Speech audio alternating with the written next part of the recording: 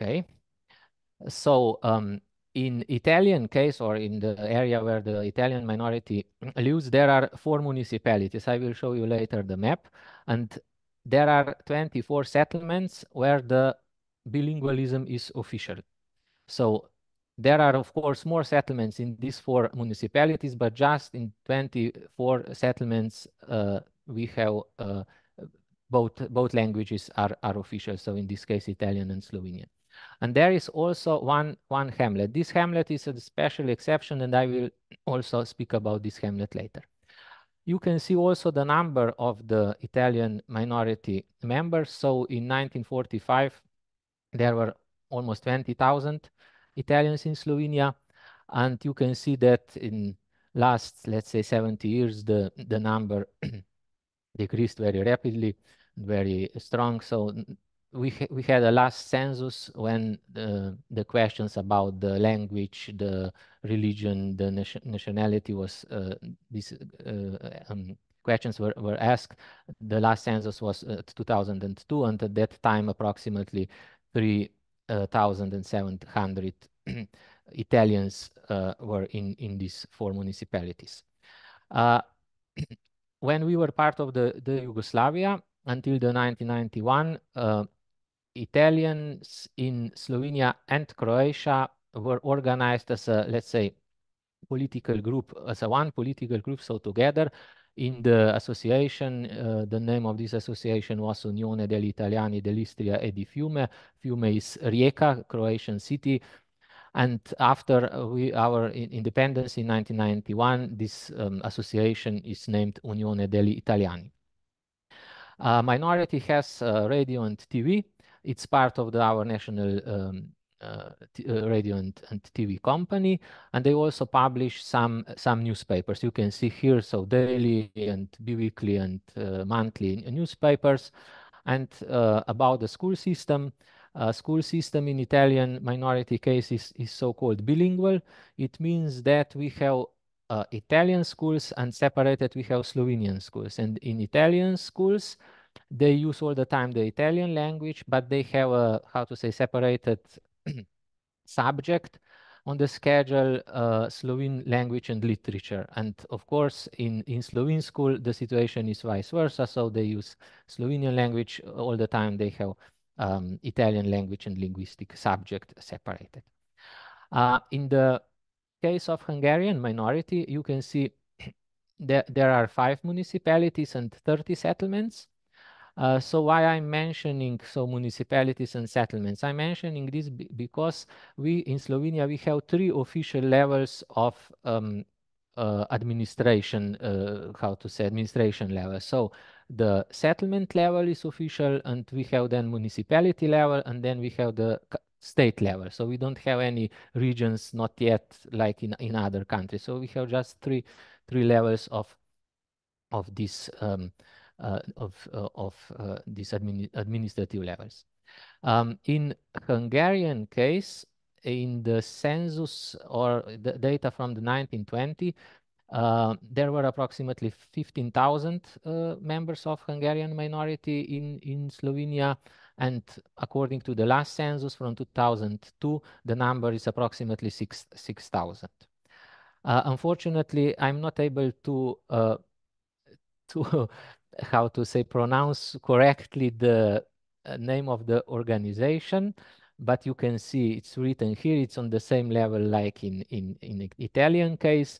They also, it's also political association, but as well also cultural. So they also publish some newspapers, some books. They care for some cultural events and so on. And also the Hungarian minority has the own TV channel at our national TV station. And they publish the weekly newspaper.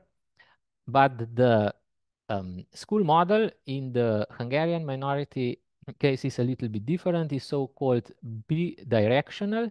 It means that in schools on this area,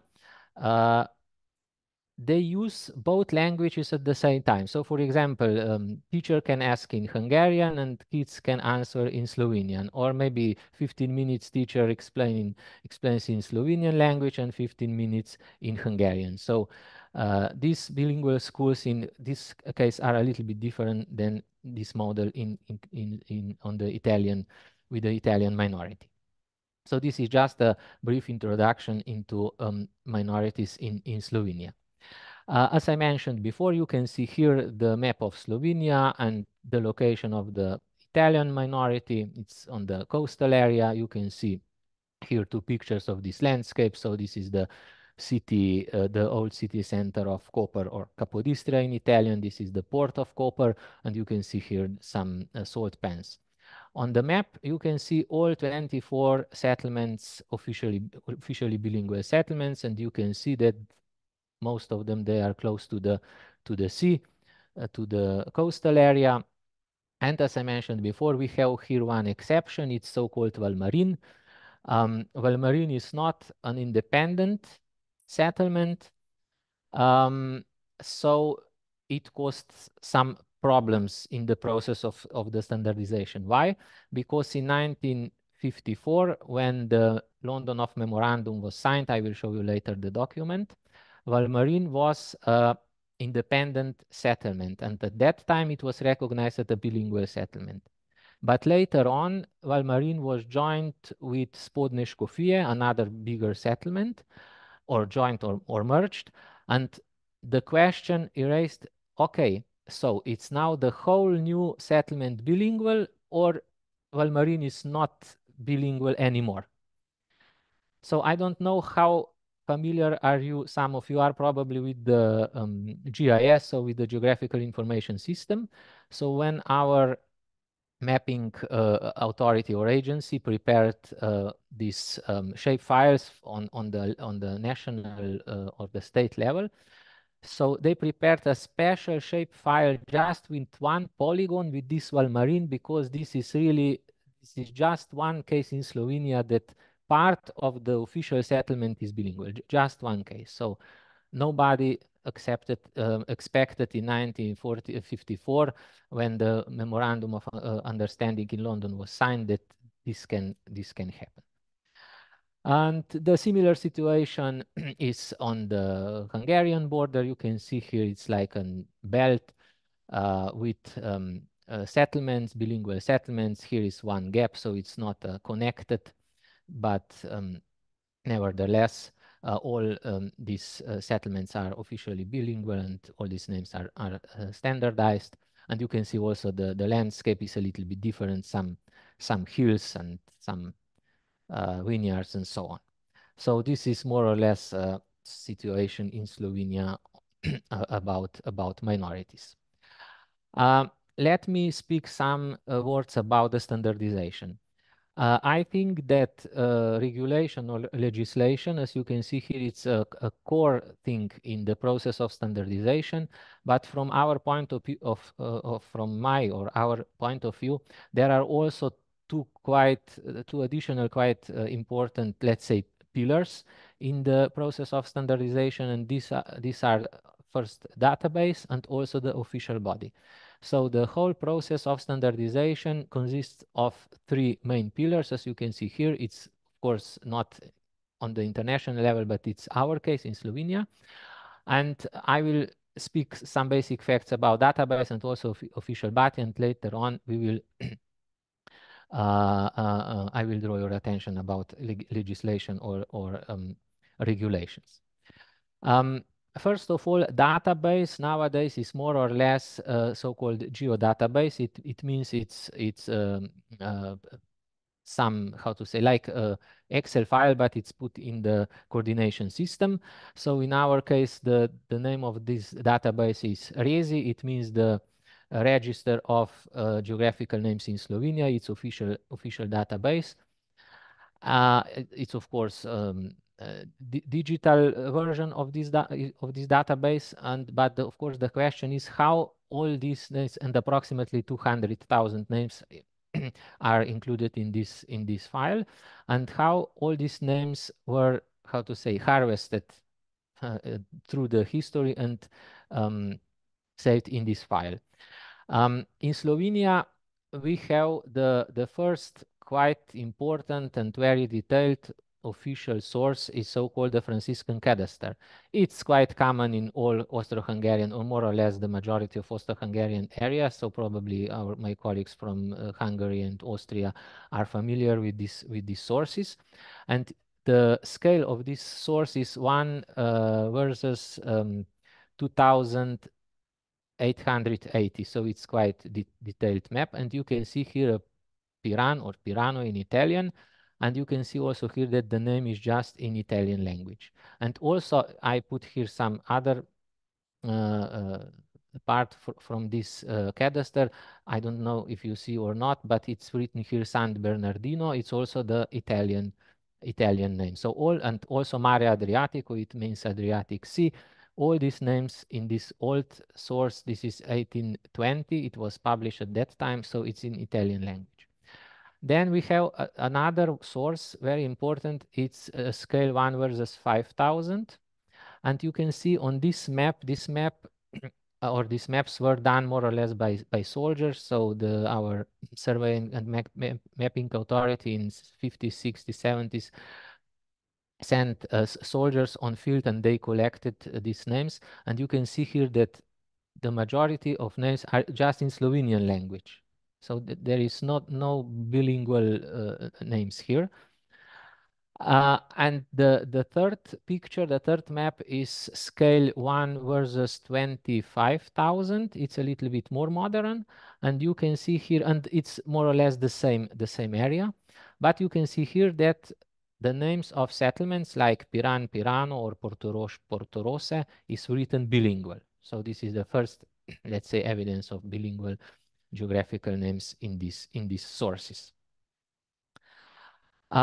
Some facts about commission. So the first commission for standardization of the geographical names were founded even in the period of Yugoslavia in 1986. But when we declared our independence in 1991, and we became member of United Nations organization in 1992.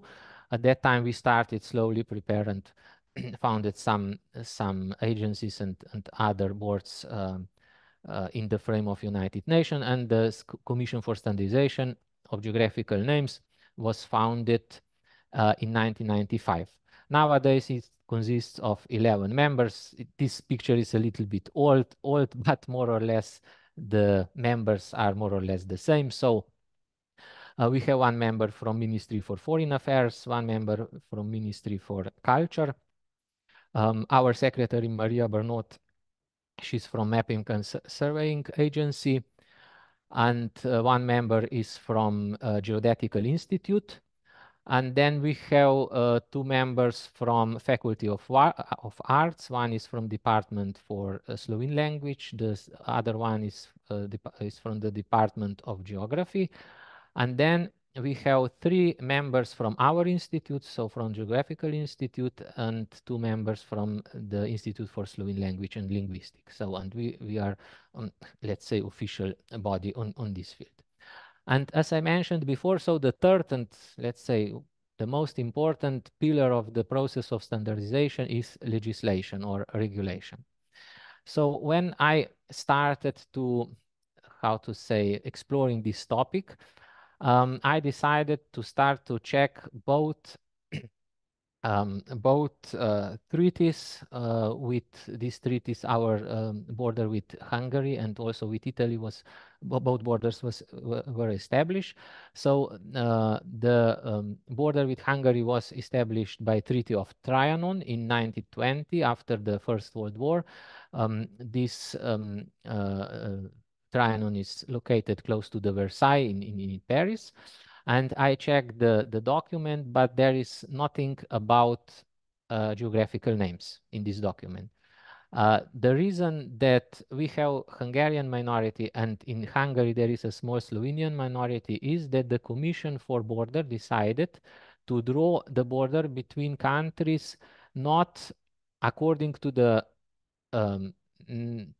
how to say, the national regulations, but they decided to put the to draw the border between two watersheds. So the Raba watershed on the eastern part and Mura on the western. This is the reason that Hungarian minorities in Slovenia and Slovenian minorities in Hungary.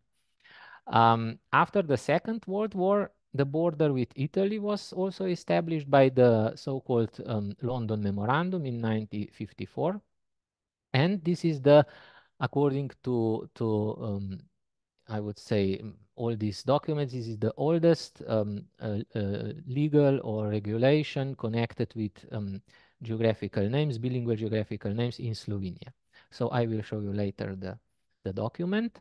And then I've listed here all decrees and acts from 1948 onward, and those of them who are underlined, in those decrees and acts, bilingualism or ethnically mixed areas connected with geographical names are mentioned. In others, just geographical names are mentioned. So this is the distinction between these two type of decrees or acts. And now we will go through the most important articles and paragraphs, because this is the main topic of today's speech. And unfortunately, it's very hard to prepare very attractive, how to say, speech when it's talking just about some acts and decrees. But okay, let's do it. Let's do it slowly. So as I mentioned before, so the first acts from 1954. The original language is, of course, it's English. Some parts are also in French language, and it's about, as I mentioned before, so-called the Memorandum of Understanding signed in London. And you can see here, I put a short paragraph on the slide, that it's written that in those communes in the area under Yugoslav administration, where the members of Italian ethnic groups are significant elements, it means at least 1/4 of them, of the population, such inscriptions and names shall be in Italian, as well as in the language of administering authority. So you can see here that maybe it shows that maybe Italian language is more important than Slovenian at that time. But Italians, they live really on the coastal area, but the hinterland area was more or less settled by Slovene-speaking population. But this is, let's say, the first legal act. Then we can move into the year 1980. You can see here, this is of course in Slovene language, and this is a decree about writing geographical names in maps and plans in ethnically mixed areas in the Socialist Republic of Slovenia. You can see here 6 articles, and I will translate some, let's say, the most important facts from this decree for better understanding nowadays situation. So it's written in the first article that the equality of languages should be, how to say, secured or provide also through the bilingualism of the geographical names. So in Slovenian language and in Italian or Hungarian, depends on the area. So where or which micro area should be bilingual or is officially bilingual? In the London of memorandum, it was written that 1/4 is the limit, but here it's written that it depends on each municipality. So each municipality in 1980 decided in which settlement of this municipality which settlement is officially bilingual, and these facts were written in municipality statutes, and it was the same in case of Italian minority and in the case of Hungarian minority. In the third article, it's written that geographical names should be written bilingual, but on the first place it's Slovene name, and in the second place it's Italian or Hungarian name. And then a fourth article, different types of geographical names are mentioned. So which names should be written bilingual?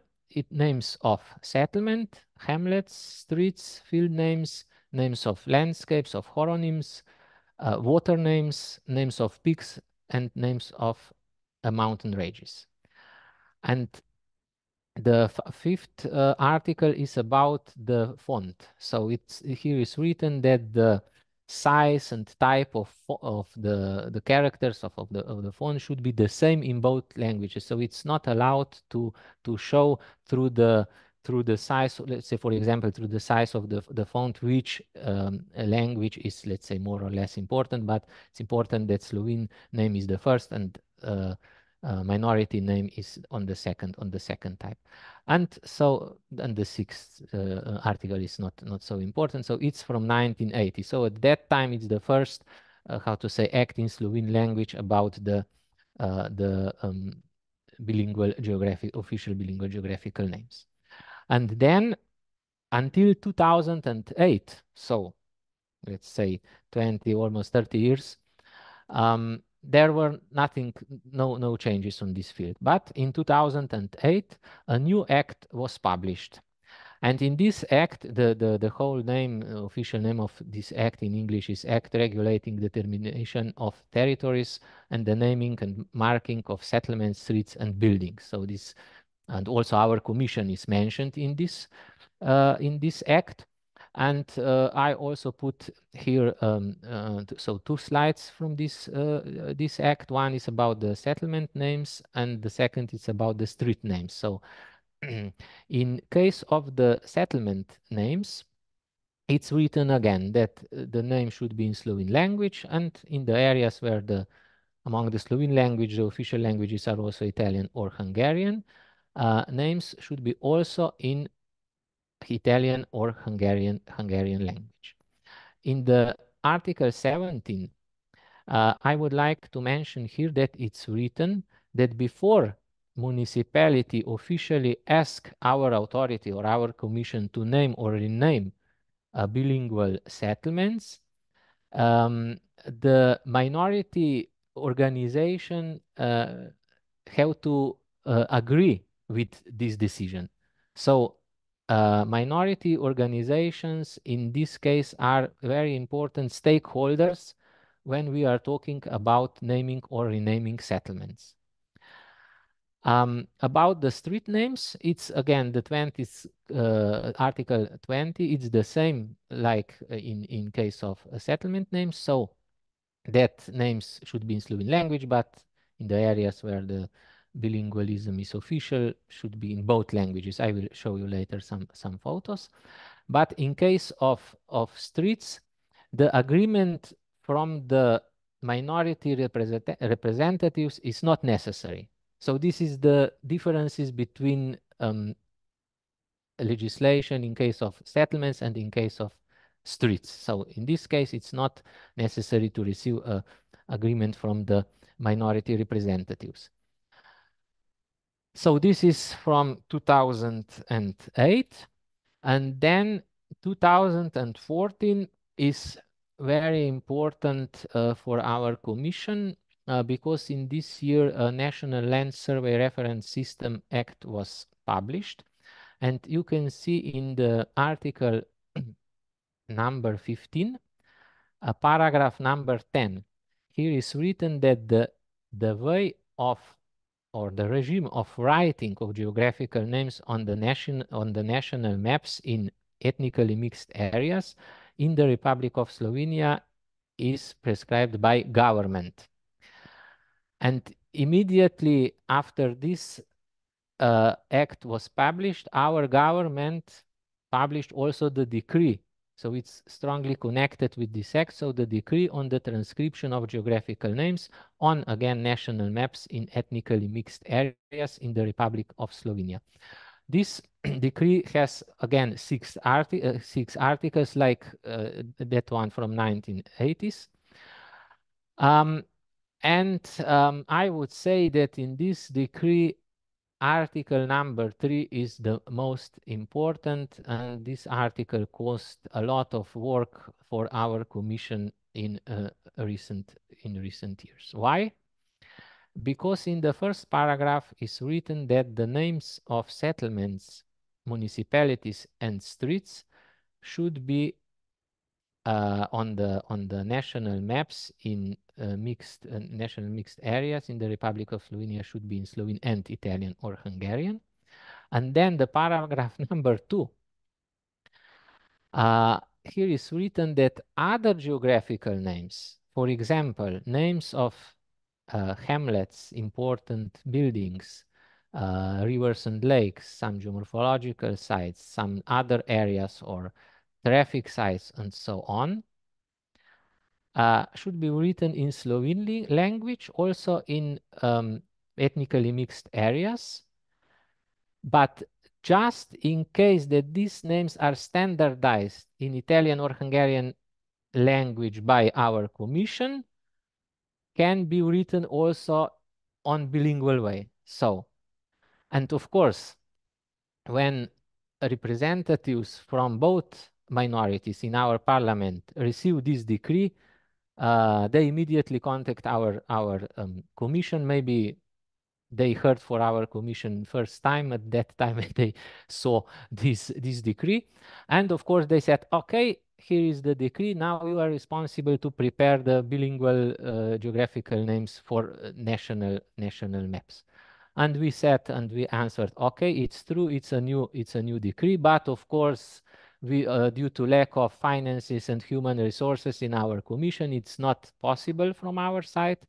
But we will prepare as a commission some materials that you will check on field these names, and you can ask also your national commission, so Hungarian and Italian, and then you will prepare these bilingual names, and then we will standardize all these names.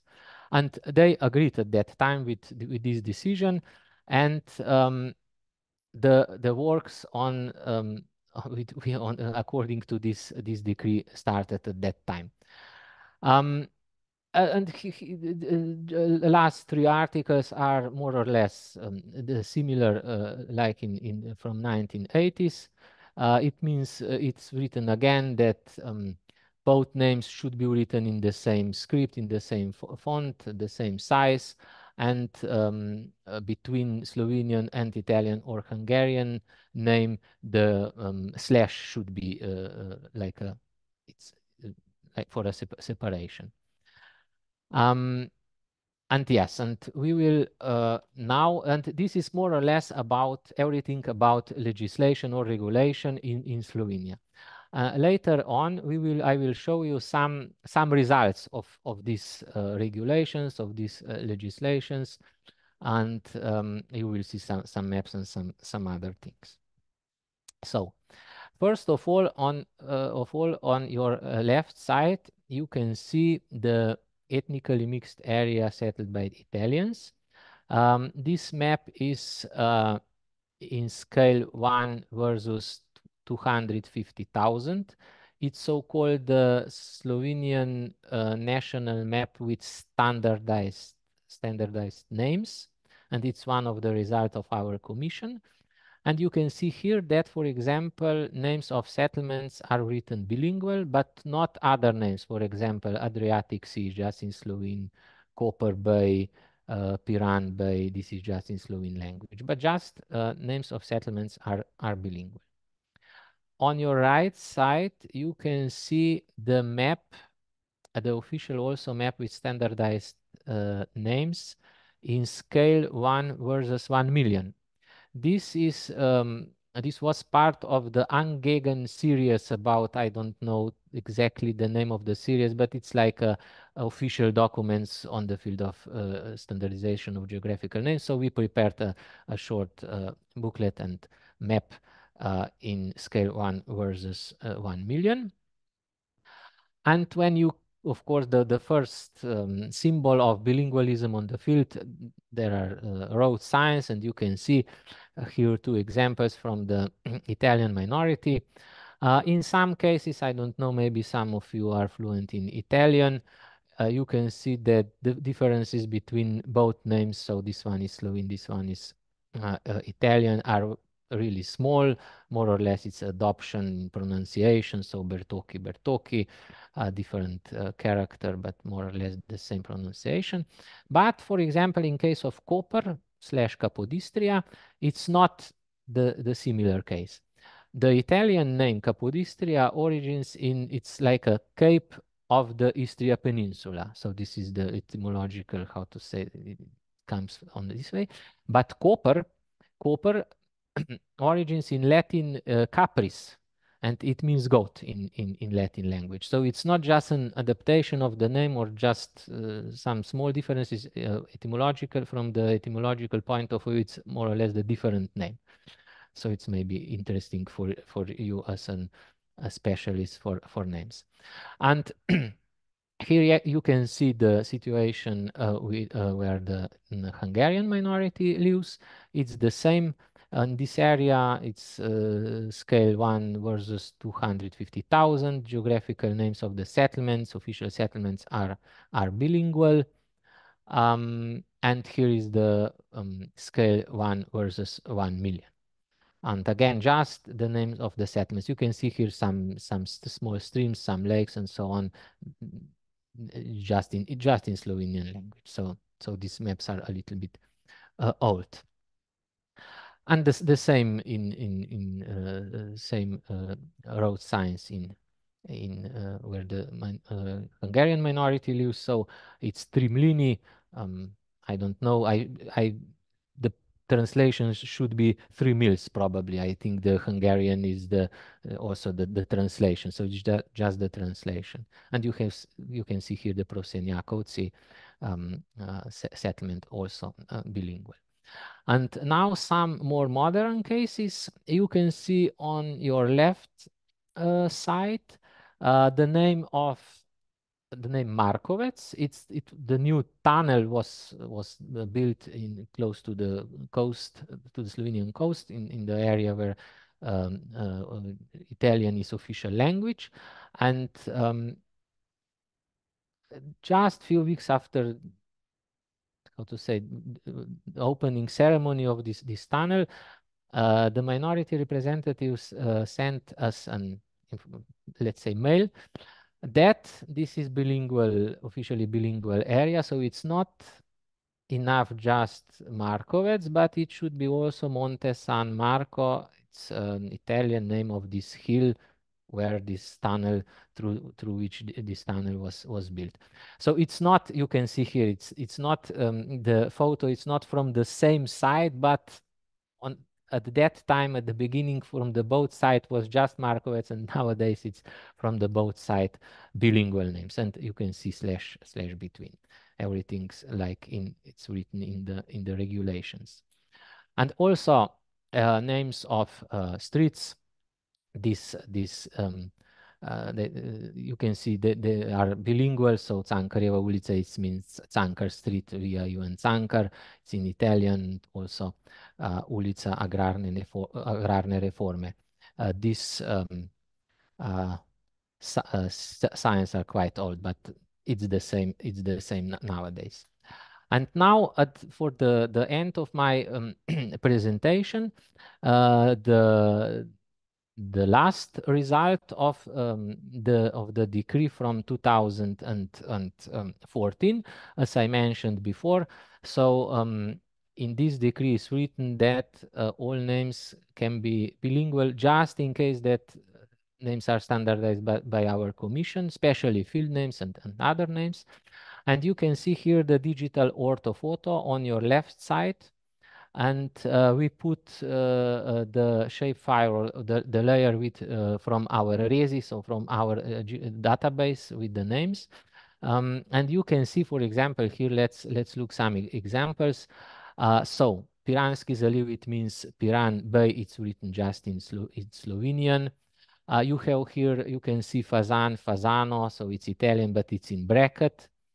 And for example, Lucia, it's firstly wrong, and then in Slovene it's with capitals, in Italian it's with normal script. And for example, Trikaže, here is a mistake in Slovene language and the name is just in Slovenian, and so on and so on. So now you can see it's a chaotic situation on this field. But on the right hand side you can see the new version. So after the process of standardization of all these names, so when we send the documents to Italian minority, we decided firstly to prepare in scale 1 versus 25,000. So our secretary Maria Bernot, she prepared all these documents and sent to the minority. The minority members, they went on field, they asked people, they asked also Andrea Cantile, the member of the Angegen, the Italian representative in Angegen. He's from the Istituto Geographico from Italy. And also, as far as I know, they also, so the members of a minority, they contacted also some universities and so on. And they prepared, let's say, a new version of this database, and then we put this data on the map. And you can see here, for example, now let's say everything is according to the new regulation, to the new legislation. The majority of names are bilingual. There are no mistakes anymore also in Slovene language, so we checked also the Slovene versions of name. We checked also the location. So for example, you can see here the Canal Svetega Jerneja is Sankt Jernej channel. The position is not okay, so it should be here. Here is the channel, not here. This channel is another one. It's Canal Lera, for example. And so Slovenian and Italian names are with the same script, with the same size, and so on. And also you can see here, here is, for example, just in Slovene language, all these names are now bilingual. So, and this is the final result of this process of standardization in case of Italian minority. Now they are preparing the database in scale 1 versus 5,000. So more detailed. Of course, there is much more names and much more work as well. And we are now waiting for their result. The situation with Hungarian minority is not so good.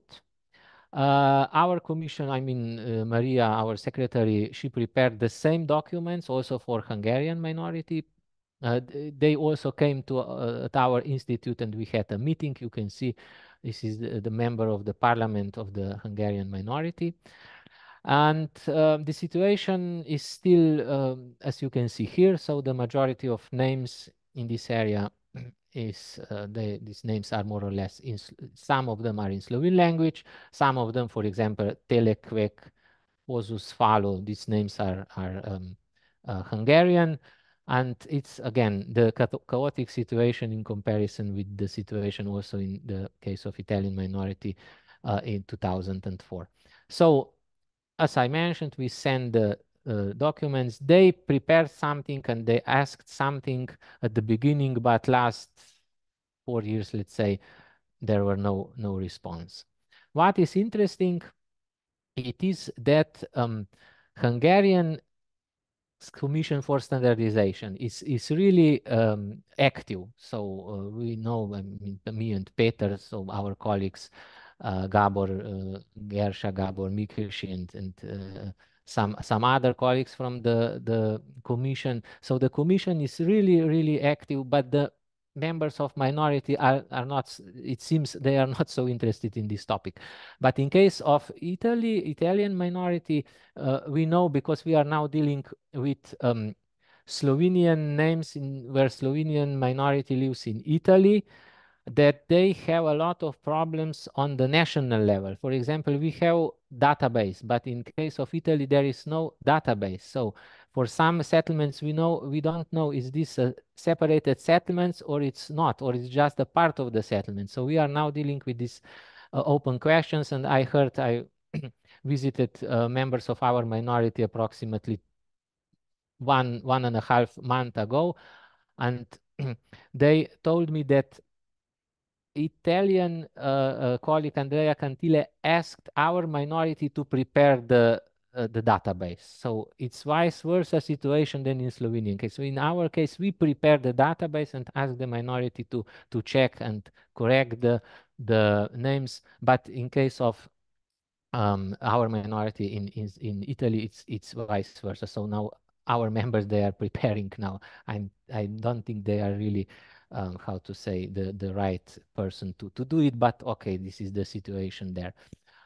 In case just a word or two with our minority in Hungary, we are just at the end of one project when we from our institute and my colleague from Institute for Slovene Language, we prepared a database for our for Slovenian field names in Porabie, in area where Slovenian minority is located. And we also prepared the standardized form of the name and the fully dialect form of the names. We visited the area, we spent a whole week there, we visited a lot of people, and we prepared before the maps with names from several sources, and we checked all these names on field with these people, and we recorded all these discussions. So we are now in the final stage of preparing a map of bilingual names in Porabie region. So I see on my clock that it's more or less approximately 50 minutes I spent. So I hope you heard or you find something interesting. Maybe it's in something you can share also with your colleagues. And at the end, if there are some questions, remarks or comments, do not hesitate to ask or to comment. I think we have maybe some more minutes to discuss about this topic. So this is more or less from everything from my side. So thank you very much for your attention, and please, Peter, floor is yours now. Thank you so much. Thank you, Matjaž, very, very much for this interesting lecture, which was well structured and very clear, I think. Before I open the floor for the discussion, I would like to ask you a question myself, perhaps. You know that there is a very vivid discussion today about in several countries of Europe on the question to which extent dialect forms should be recognized or accepted for standardized names. How is the situation in Slovenia in this respect, and especially as regards minorities?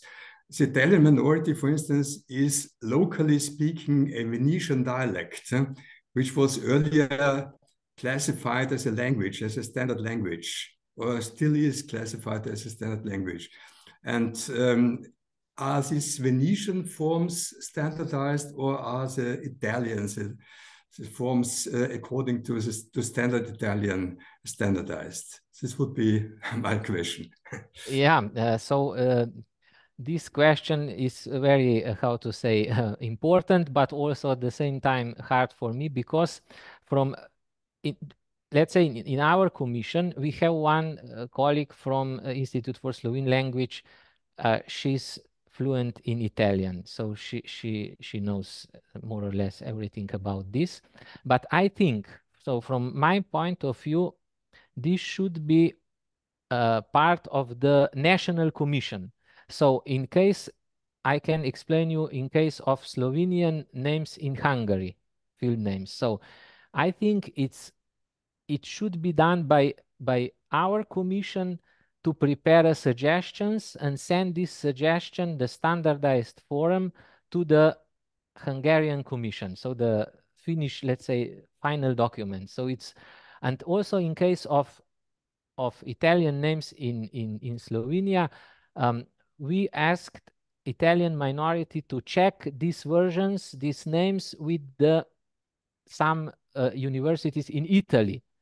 So we are not, how to say, educated enough, and we are not specialists for the Italian language that we can judge, is this okay according to some regulation in Italian language. So I'm how to say, I'm dealing with these questions in Slovenian language. And also, you probably know that we had a common project with our institutes from where Slovenian minority lives in Austria. So in Slovenian side, we try to solve the problem about the way of standardization, or how to say, the way how the dialect forum should be transformed in the official forum. It's very hard and question. We had a long discussion also in Gorica 1.5 months ago. Also, for example, in Rezija Valley, the Slovenian language there, or the dialect there, is very, very different than official Slovene language. So how strong is still accepted for the local people, and at the same time accepted for our official language. So sometimes it's case to case. So it's try to it's very hard. This is I would say, the hardest work in this process. And also in case of Hungarian, so when we prepared with our minority, so when we prepared the final list of the names, we asked again some people members of our minority in Hungary to check again these versions, and they made some small corrections. So it wasn't, how to say, at the end we find some results. Yes. Yeah, but it's, I think, from language to language is different. Yes, so it varies from case to case. Yeah, and from case to case. Yes. If the dialect name or the standard name version, a language version, is acceptable for the local population, you standardize it in dialect form, perhaps. Yes. It's up to the minority representatives. Yeah. Yes. So thank you. Well, I open the floor for other questions, please.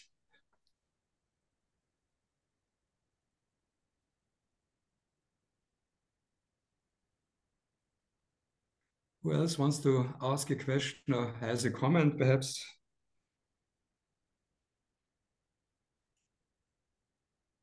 So I will ask another question in the meantime, perhaps.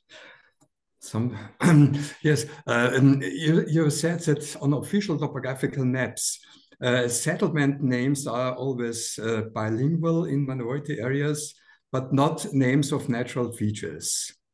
And have you made, or do you know of any attempts to change this situation? So are there any attempts to make also names of natural features bilingual in the minority areas? Because it's the environment of a minority is not confined to the settlements. They're living in houses, yes, but they have their natural environment. So they have rivers around them, they have mountains around them, they have the sea, the lake around them, and it would just be reasonable and good and consequent, I think, to have also these names bilingual.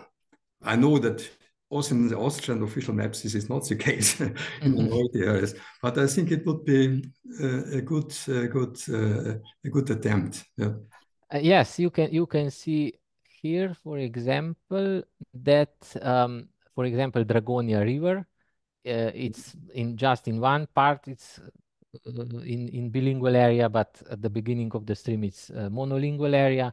But on here, where the bilingual or the Italian language is official, where this name is located, so we put both names, Slovenian and Italian. And also, for example, for the for the sea and for the bays, Piran Bay, Copper Bay, and so on, all these, let's say, natural features are bilingual in this area where the Italian language is official. Of course, sometimes it's very hard. For example, Goričko, the hill on the north eastern part of the Slovenia, where just a small area is settled by minority. But I remember when we had a meeting, I showed you a picture. It was the first question. So so this big area is just a small part is on the bilingual area. It's possible to say also to write the Hungarian name, but in this case I think that the Hungarian name doesn't exist even.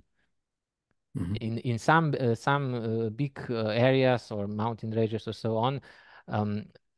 some names don't exist even. So but it's not now, the standardization is not to try to find a new name, just that there will be two names. So in case the name is old, existed before, okay, we will put this name on the map, but otherwise you can, let's say, use our version. So also, if we can compare the Slovenian and the Italian, for example, the number of names, I just checked the situation. So in case of the area close to the seaside, so we standardized 305 Slovenian names and 245 Italian names. So it's not 1-to-1, but the total number of Italian names is a little bit lower than Slovenian. And of course, the same is in Hungarian side.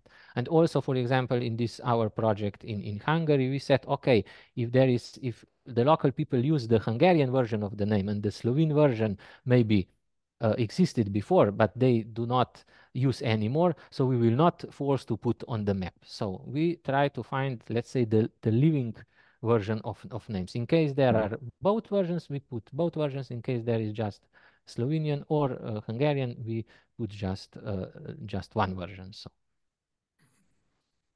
Yes, thank you very much. Are there any other questions or comments? Richard, please. Thank you very much. Yes, a very interesting talk. So thank you very much for that.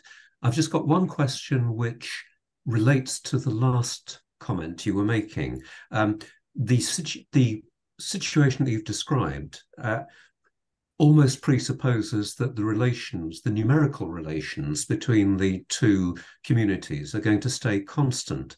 What happens if the demography changes? And for example, one of the minority populations, one of the minority settlements has a population of minority speakers, which drops below your threshold. What's the long-term consequence of that for your database, for your mapping, and any policy decisions that flow from it? And there is, in our case, as far as I know, there is no threshold. So it was decided in 1980s in the statute of the municipality, which part of the municipality, which settlements are bilingual, officially bilingual.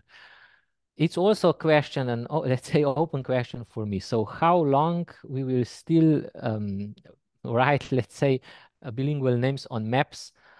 Because as you can see, so when the number of the minority is really small, probably in, let's say, 100 years, or I don't know how long in the future, I don't know how many people will still use the, let's say, Hungarian or Italian or even Slovenian language in Hungary.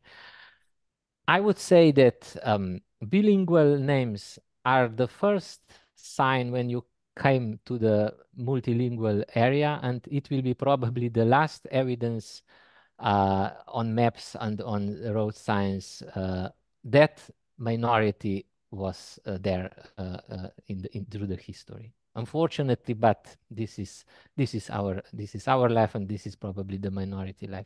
Of course, if the number, I'm not a specialist for minorities and what's the, how to say, the threshold that minority can survive, let's say. But I think in our case, when there are few thousand, it's probably, I would say, not enough to survive on the long distance way. Thank you very much. Thanks. Yes, we have another question.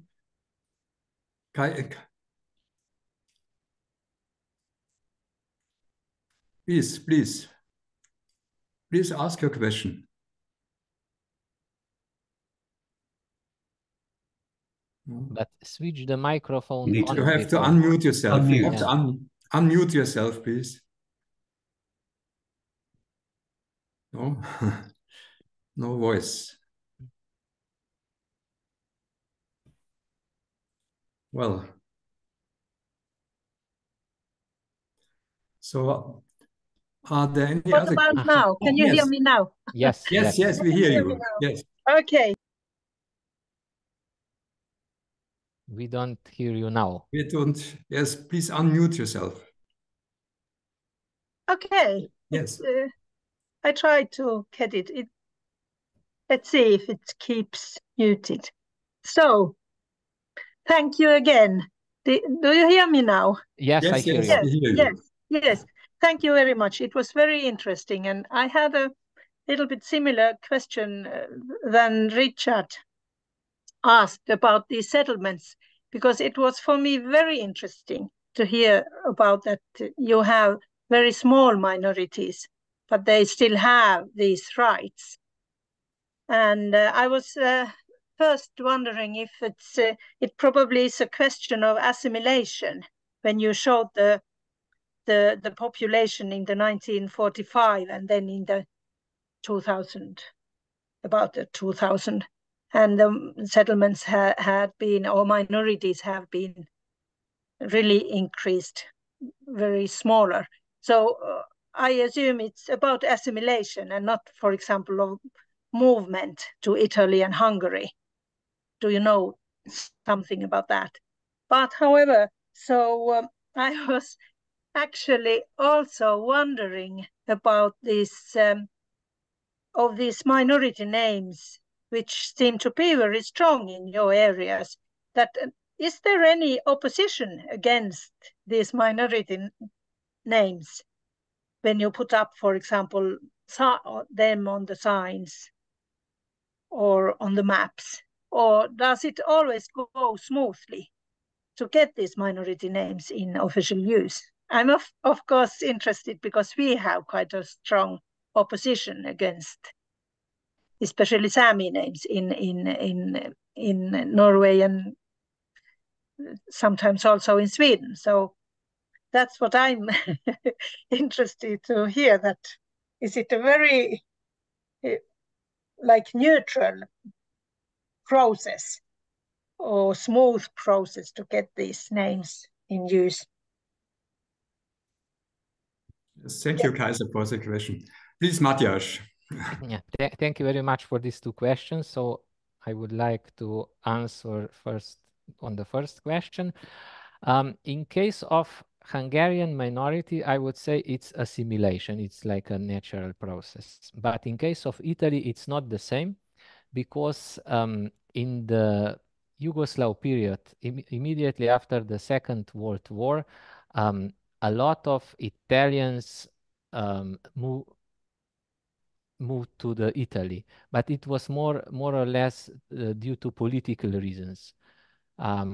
So it's not the normal process of assimilation. So there are two different situations. In case of Italians, it was some of them wanted to move to the Italy. The majority of them, it was they were forced. So it was due to communist regime at that time. It was very, very strong and hard for the Italian minority members. About the second question and opposition in case of bilingualism, it's not really an opposition, especially with these official names. But quite interesting situation is nowadays, because in one municipality they decided to put a signs with the with the very old street names from the period when the Italian fascism was covered this area, and this caused some opposition. So we received some question, okay, what's going on? This is old fascist names. It can remind us to the very hard time for Slovenian people. Of course, during the between the First World War and the Second World War, a big part of the nowadays western part of the Slovenia was under the Italian control. And the fascists at that time caused a lot of problems. They changed the names of the settlements, they changed the names, the surnames, and so on and so on. And I would say that this, to put the old, the street names, this caused the opposition, but not when we are talking about the, let's say, modern official bilingual names. Okay, thank you. Thank you. Yes, thank you very much, Matjaž. Are there other questions or comments? Well, I would have another one, perhaps. You mentioned that bilingual settlements, settlement names need the improvement of the minority organizations, the local minority organization. But street names do not need this improvement. Is this because street names are not as important as settlement names, or what is the reason for this difference?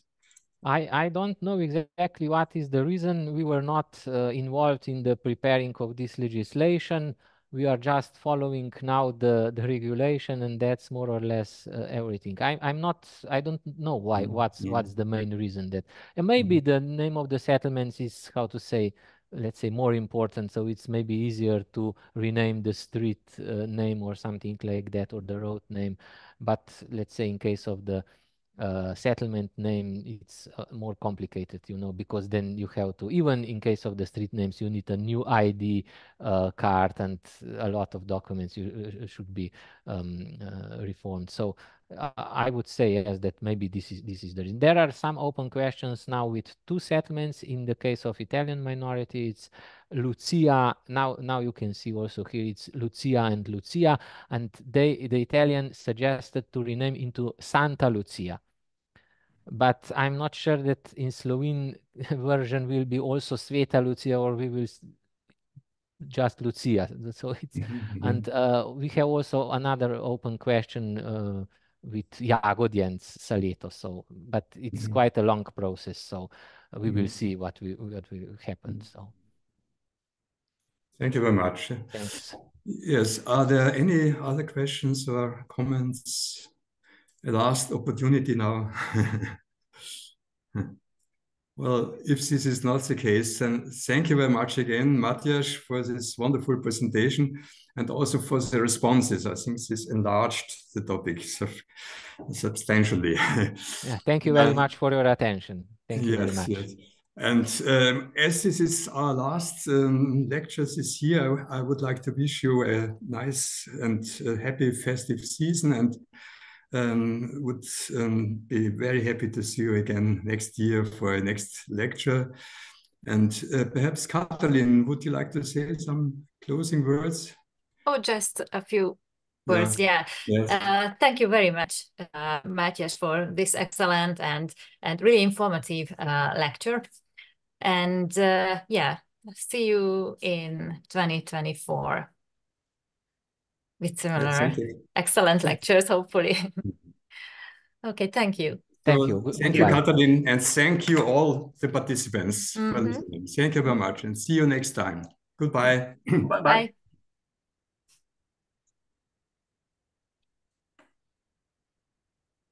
Lasse, hello. Hi. Sorry, I was a bit late. Finally, you are here. Yeah. Good to see. It's good to see you.